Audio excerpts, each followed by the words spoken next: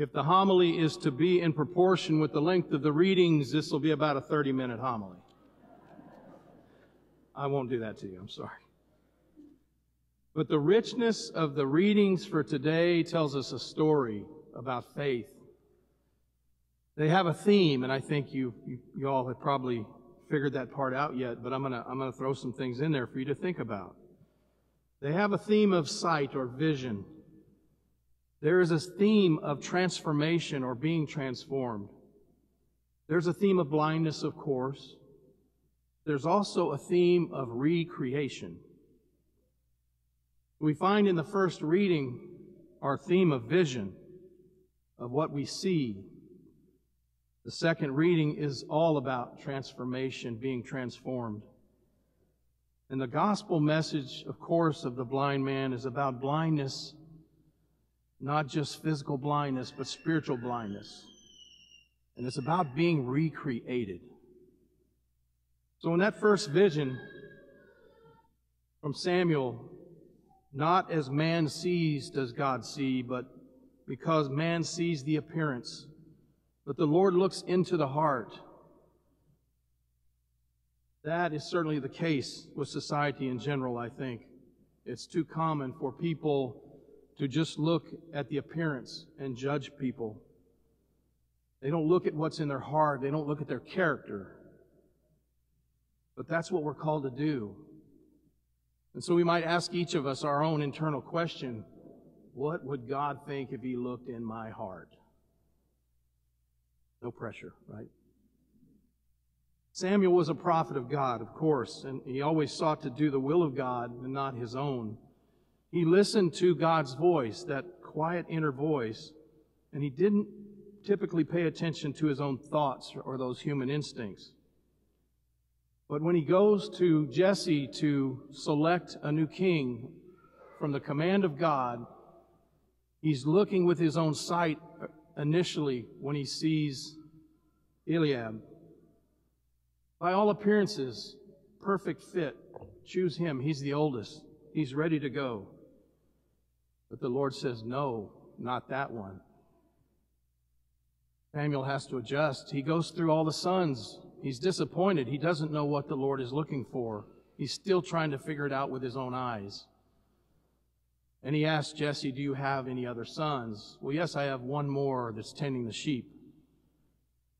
There's some, I don't know about the word ruddy, but I'm going to say that's, maybe he looks a little light, kind of not ready, not fit enough. But it also says he's handsome and pleasant. But when God sees him, he tells Samuel, this is the one. This doesn't make any sense to the brothers, I'm sure. You know, Paul reminds us very simply in his writings when he says God chooses the least and foolish and the less likely to be in his plan of salvation. And that makes sense to us. We see that in the apostles. We don't know why Jesus picked the 12, but maybe we're not meant to know why, but that he can accomplish anything through anyone. Isaiah the prophet, he says, God's ways are not our ways, and our thoughts are not his thoughts. And that is oh so true as we live our daily life. If we could all think like God thinks, what a different world it would be. This story of Samuel's openness to God's vision and not his own insight is kind of the story of Michelangelo, the great artist. He took this gigantic, flawed slab of marble. No one wanted it. All the other artists rejected it. It was not a good piece of marble. And he produced the most striking and famous statue of all, the statue of David. We move to the second reading. And what that is, the second reading is a result of the first reading and the gospel reading, because it is where we find transformation. You see, when we judge from outward appearances or from a biased viewpoint, we're living in darkness. When we seek to see people as Christ sees them, through different eyes, that is when we are transformed. That's when we become children of the light and not of the darkness. And then we experience the areas of virtue and love and we know that those belong to the light. Our Lenten journey is a great time to put aside things that tend to pull us toward darkness. And it's so that that light of life of Christ can motivate our lives and our actions. Does God's light shine in and through me? And people see the light of Christ in me? That's a question for our reflection when we examine ourselves during this Lent, and every day, really. We get to the gospel message, and we're talking about blindness, of course, the blind man. And in that comes recreation. It's kind of hard to know why Jesus went through these steps of spitting in the ground to make the muddy clay, to spread it on the man's eyes, to have him wash in the water, just in order to heal him. But maybe it was a test of his faith. Jesus had healed other blind people with just a touch or a word.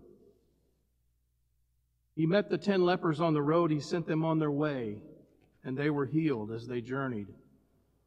He sent the centurion home after asking to heal his servant.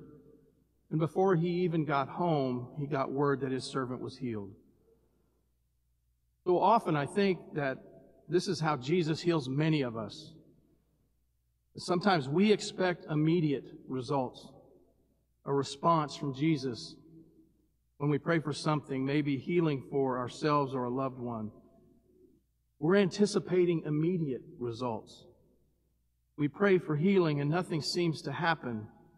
But maybe after asking for healing, we need to have faith. And we need to go on our way and continue our journey and wait for those healing moments to take place. And maybe it's gradual over time. But God's time is not our time. As the story of the blind man continues to unfold, we need to draw our attention to the fact that the blind man, he doesn't regain vision lost. He receives vision he never had. He has no memory of what anything should look like. So he's truly recreated in that moment. If we think back to the way Jesus performed his healing, by spitting in the dirt, creating mud, smearing on his eyes, cleansing with water, maybe we can link that back to the creation of man, where God breathed life into the dirt, the great ruah, the breath of life, and he created man from that. We realized that the man's eyes were not just opened so he could see physically, but they were open so he could understand and be recreated as a child of God, which also opened the eyes to his heart. Jesus' healings are always intentional. What I mean by that is the intention is to heal the total person, not just an ailment. We don't imagine him healing someone and then having that person go off still filled with hatred, resentment, or anger. That wouldn't be healing at all. The man in today's gospel was totally healed. He was recreated, and he ended up on his knees, worshiping Jesus. Remember the other blind man he healed, Bartimaeus. He was told that Jesus was passing by, and he was determined to get his attention. He's yelling and shouting, and those around him are trying to silence him. I think Bartimaeus was from Texas, so he just shouted all the louder. But he was cured. He was healed. Pay attention next week on Tuesday. The gospel on Tuesday is about the lame man at the pool of Bethesda. And he asks a pointed question. Do you want to be healed? It's a serious question because with healing comes an expectation, a transformation to be changed in everything that we are, everything that we do. It is to see with the eyes of our heart. Seeing with the eyes of our hearts allows us the vision to see others that are in need. You know, we think of almsgiving during Lent, but the greatest good we can do for others is not always just helping them financially or giving them money. Though that can always be needed. but it's in the revealing of their own riches, their own richness as a human being. It is good to affirm others and make them feel both loved and worthwhile. Many people have grown up with a poor self-image, with a lack of self-confidence, and they just can't see the good in themselves. This is another form of blindness. It's spiritual blindness. And it's a blindness in others that any one of us can help start the healing process. The most certain proof that the Spirit of God lives in you is your willingness and ability to affirm God's love and bring or be a blessing to God's people. There's a short, practical prayer you can do. I didn't write it, I read it. It's 5 words. Lord, that I may see. A short prayer, but a very powerful prayer when it comes from your heart. The way we do that is by opening the eyes of our heart and asking God to fill us with His love. There's a Christian artist named Michael W. Smith, and he's got a very famous Christian song. He says, "Open the eyes of my heart, Lord. Open the eyes of my heart. I want to see you. I want to see you." When you see others with those eyes, healing happens for you and for them. Amen.